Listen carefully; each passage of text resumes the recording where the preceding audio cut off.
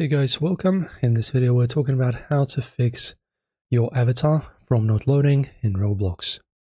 So guys, sometimes your avatar won't render because it includes deleted or unavailable accessories, so go into the avatar editor and remove any suspect items, or you can use the reset avatar button.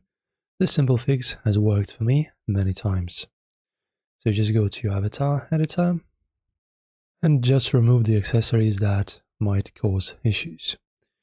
Also guys, VPNs or browser extensions like ad blockers can accidentally block avatar assets from loading, so just go ahead into your extensions and disable them. After that, type in this command and then find Roblox, and in here just delete the cache. Okay, so just choose all of this cache and delete it. Also, in some cases, refreshing your avatar graphic or resetting your character helps. Head to the avatar page and click the redraw link beneath your avatar's image. It can take a moment, but usually fixes it. So guys, if this helped, give this video a like, it really supports the channel, and don't forget to subscribe. See you soon guys.